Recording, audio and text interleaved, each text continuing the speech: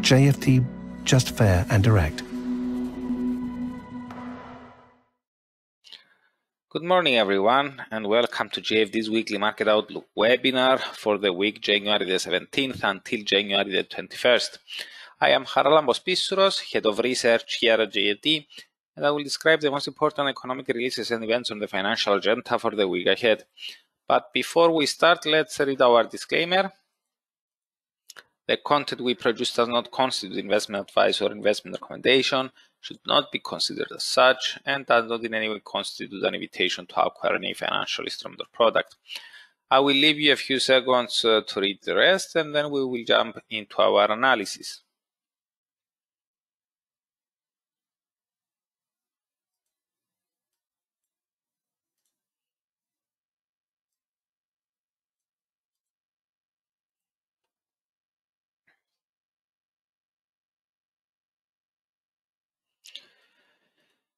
Okay, following the US CPIs last week, we get more inflation numbers for December this week, with the most important ones perhaps being those from the UK and Canada. We also have a Bank of Japan monetary policy decision tomorrow during the Asian morning. We don't expect any fireworks, while from Australia we get the employment report for December.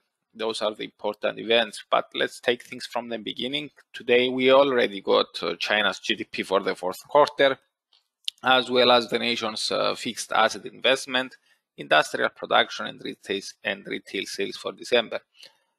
The GDP accelerated by more than anticipated, with industrial production and fixed asset investment also beating their own forecasts.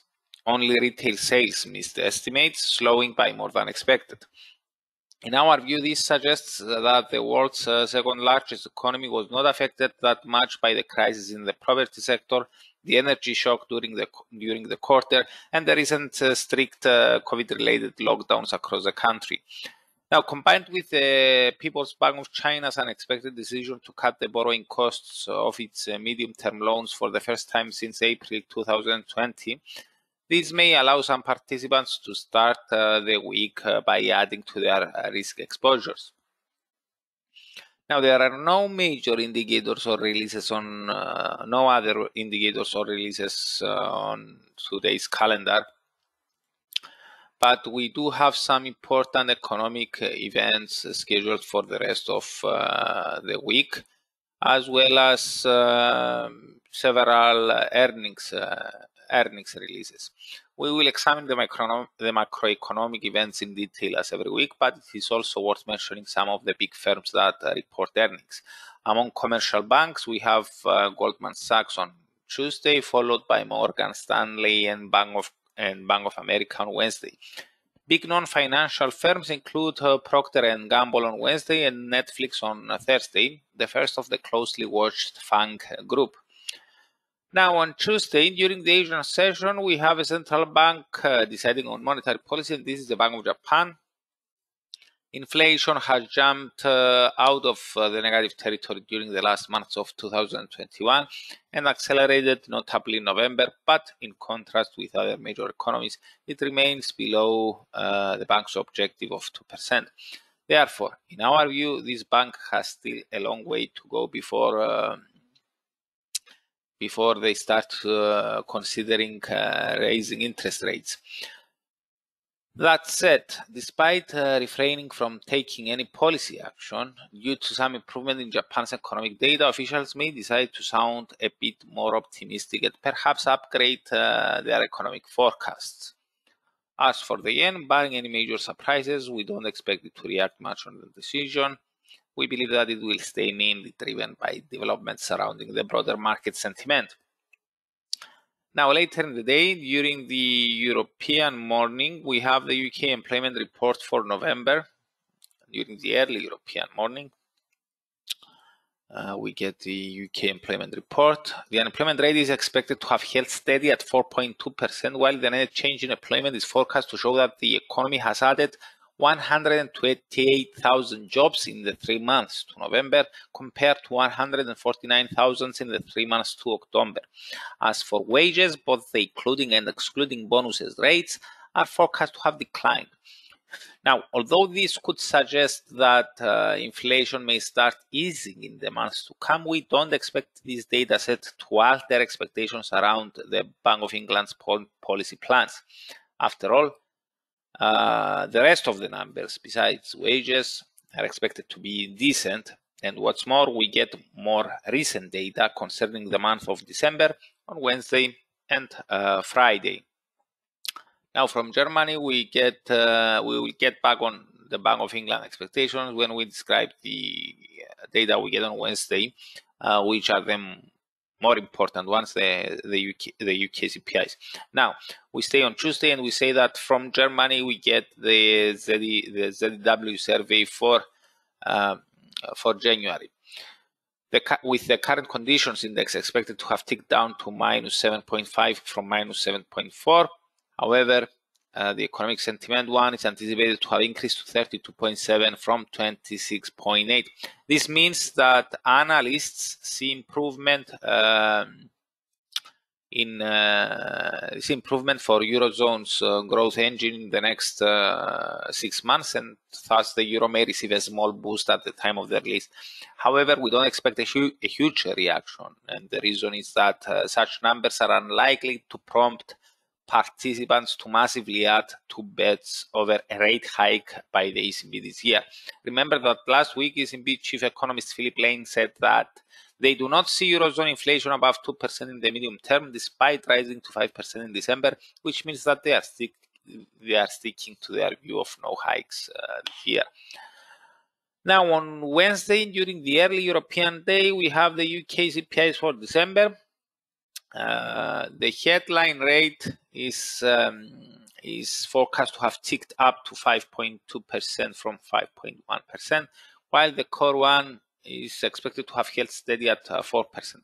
Now, according to the UK overnight index swaps forward yield curve, market participants are nearly certain that the Bank of England will hit the hike button again at its upcoming gathering. Remember, we had 15 basis points hike at the previous meeting, and now the bank is expected to deliver another one quarter point, 25% and 25 basis points, hike at the upcoming gathering scheduled later this month. So elevated inflation is likely to add more credence to that view of a rate hike at the upcoming gathering, and perhaps allow some more GBP buying. We've seen the pound being strong recently on expectations of a rate hike by the Bank of England, and accelerating inflation could help that trend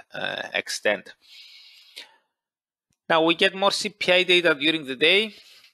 From Germany, we get the final prints for December, which are expected to confirm their preliminary estimates, while later in the day we have Canada's rates for the same month. Both the headline and core rates are forecast to have held steady at 4.7 and 3.6% year over year, well above the upper end of the Bank of Canada's target range of 1 to 3%. Now, at its latest meeting, the Bank of Canada kept interest rates untouched at 0.25%.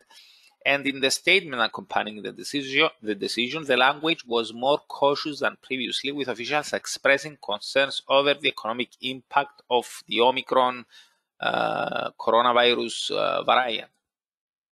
That said, the Omicron strain proved to be milder than initially estimated, and with the economy improving notably, traders currently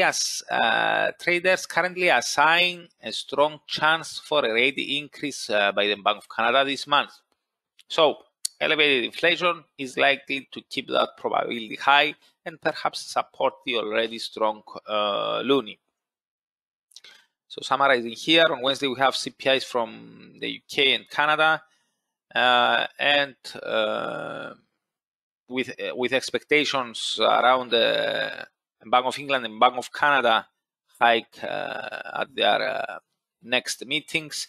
It will be interesting to see how they could affect those expectations, and if indeed the inflation in both countries stays elevated, those expectations will strengthen, and both the pound and the loonie could continue their latest uptrends. Now, in order to see the pound or the loonie correcting decently lower, massively lower, let's say, we need to see one of those data sets disappointing notably.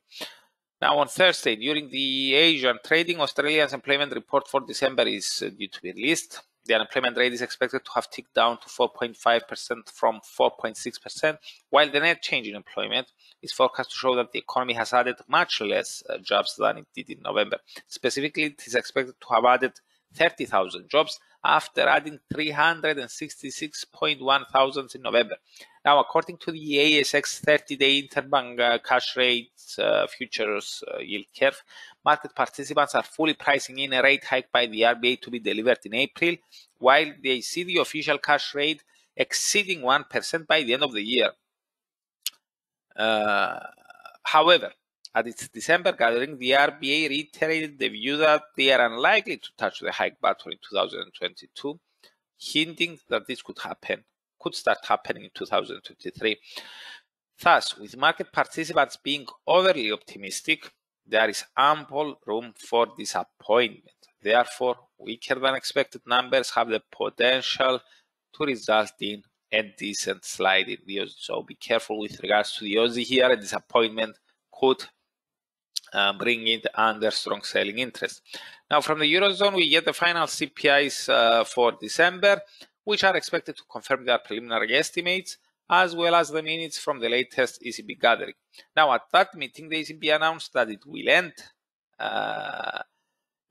the pandemic emergency purchase program in March. However, they decided to extend their investment horizon of the program and also to compensate by doubling the monthly pace of the asset purchase program for the second quarter.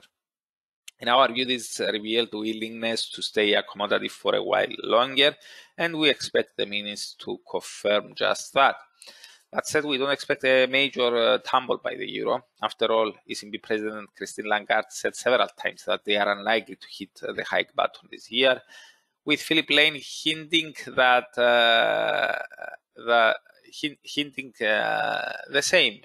same view last week by saying that they don't see inflation above 2% in the medium term. Thus, although inflation accelerated to 5% in December, we believe that if the minutes confirm the view of no hikes this year, it will not come as a surprise. Now, finally, on Friday, Asian time, we have Japan's national CPIs for December. No forecast is available for the headline rate, while the core one is anticipated to have ticked up to 0.6% year over year from 0.5%. Later in the day, we get retail sales data from the UK and Canada. In the UK, the numbers are for the month of December. The forecast points to declines, but conditional upon inflation accelerating further on Wednesday. We don't believe that these numbers will force participants to remove their bets over a rate hike by the Bank of England at its upcoming gathering. The Canadian data are for November. The headline rate is forecast to have declined, but the core one to have held steady. Again, we don't believe that these numbers could prove game changers for the Bank of Canada. After all, they are for November. And up until then, we will already have the CPIs for December in hand. So that's it from me. Thank you very much for watching and listening. I hope you have a great week, and I'm looking forward to seeing you here again next Monday. If you are interested in more detailed and frequent analysis, you can find me on our YouTube channel from Tuesday to Friday at around 9 o'clock a.m. GMT, when I describe the events of the day in more detail and the market moving events of the preceding day, and I also present a view of that. So, goodbye, have a nice day, and a greater week.